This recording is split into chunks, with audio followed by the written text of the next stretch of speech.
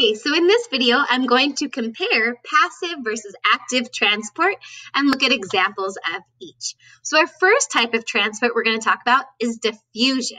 So in diffusion, this is one of the simple ways that molecules can enter or leave a cell.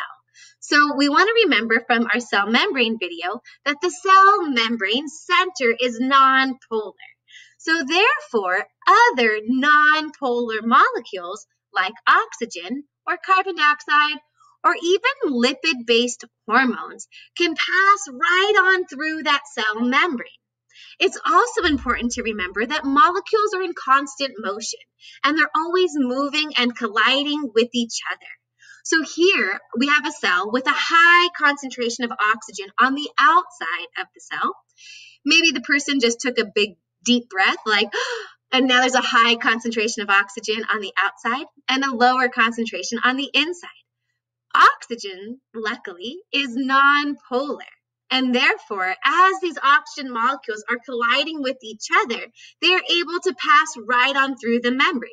So let's go ahead and watch. So as oxygen molecules are moving and just part of their natural movement and motion, they happen to cross the membrane. Now, it's important to realize that these oxygen molecules do not want to get to the low concentration, but due to random movement, they happen to have what appears is to be a movement inside the cell.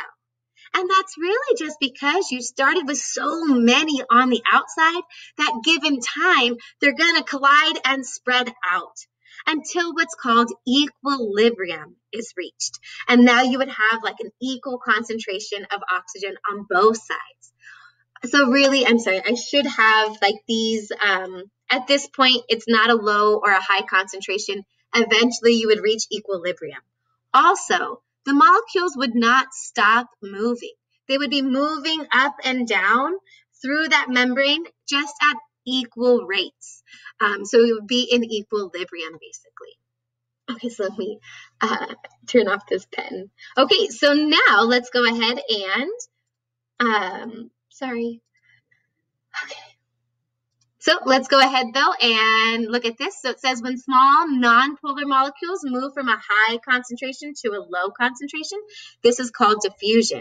But it's important to realize that they are doing it just based on random collisions and the fact that they can just cross through that lipid bilayer.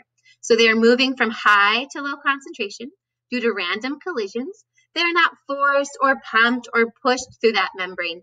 They don't want to get to a lower concentration. They're just randomly colliding and happen to spread out until an equilibrium is reached. And there's no energy required. We never mentioned energy or ATP at all in simple diffusion. Okay, cool. So now let's look at another type of diffusion called facilitated diffusion. Because while oxygen was nonpolar and could cross right through that lipid bilayer, no problem, without resistance, that's not true for every kind of molecule. Like ions, for example, or polar molecules. If a molecule's ion or polar, they get blocked by this nonpolar fatty acid center. So where you see these little tails right there, that will like repel ions or repel polar molecules. So as I play this animation, pay attention to the sodium. Ooh, we also see something new. So in the middle of this membrane, we have a protein channel. So within our cell membranes, we have proteins, and they have a number of different functions. They could be receptors, they could be enzymes, they could be used for identification along with carbohydrates. But here we have a protein channel. So let's watch what happens with these sodium. So you notice on the outside of the cell, you have a high concentration of sodium. And on the inside of the cell, we have a low concentration of sodium. So now, look how the sodium does not just go by simple diffusion through that lipid bilayer. Rather, the only way they can actually get to the other side of the cell is through that protein channel. So let's play it again. Look, they never actually cross through that black and yellow area. The only way they can move from a high to low concentration is through the protein channel. So this also is true for like larger polar molecules like glucose. So glucose is a large sugar molecule that is polar, so it can't go by simple diffusion through the fatty acid layer. Instead, they also move from high concentration to low concentration, but through a protein channel. So when we talk about there's another one. As we talk about facilitated diffusion, it is still moving from high concentration to low concentration due to random collisions. However, the molecules are not able to cross that nonpolar center. They either have charges, or they're too large or polar, and therefore they have to go through a protein channel. So they're not forced, they're not pumped, they're not pushed through the protein channels, but that's the only way they can get through to the other side, whether it's into the cell or out of the cell. And there's no energy required in facilitated diffusion. Facilitate means to help. So it's still diffusion, but just with a helper, and that helper is a protein. Okay, so it's just like diffusion, except for the molecules cannot pass right through the membrane, that nonpolar part, and therefore they have a specific protein channel that they use to enter or leave a cell. So while I used glucose and sodium, and I used the same like blue protein, that wouldn't be true in real life. Like the glucose would have its own glucose transporter protein. The sodium would have its own sodium protein channel. Each protein channel is very specific for the ion or molecule that it transports. Now, some of you, though, might be thinking, wow, she mentioned that polar molecules need a protein channel, but I thought water was polar, right? And I also thought that osmosis was the diffusion of water. So if water is polar, how does water enter and leave a cell? By diffusion, right? So when we look at osmosis, osmosis is the diffusion of water. But water is polar, so you will have a few water molecules that can squeak through the lipid bilayer, but there are actually special proteins that allow water molecules to move from a high concentration to a low concentration. So in this example, the water is high on the inside of the cell and low on the outside.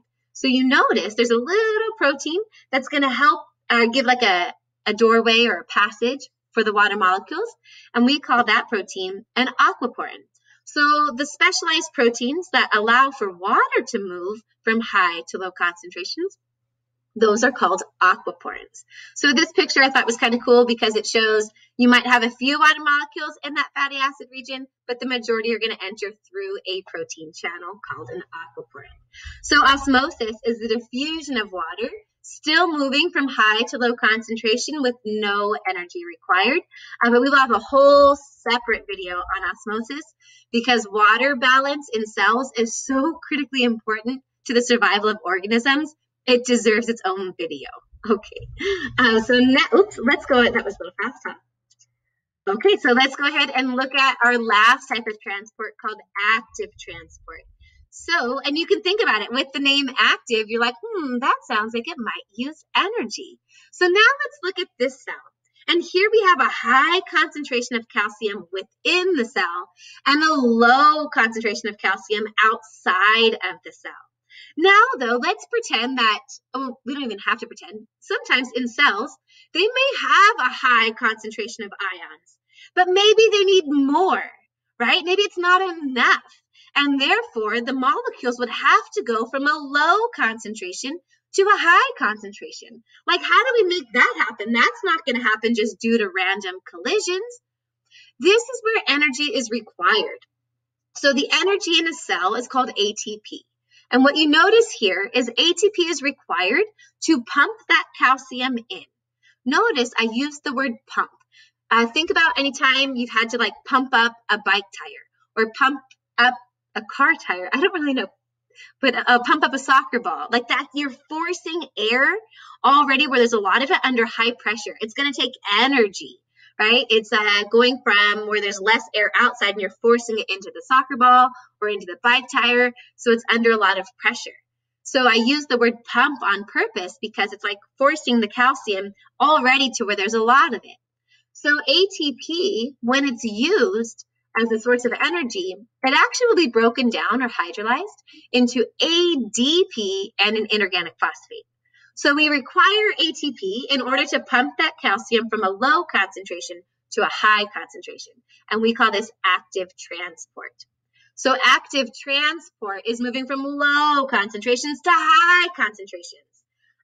They are pumped through a protein channel, and they do require energy. This is where energy is required to get those molecules to move to a particular destination.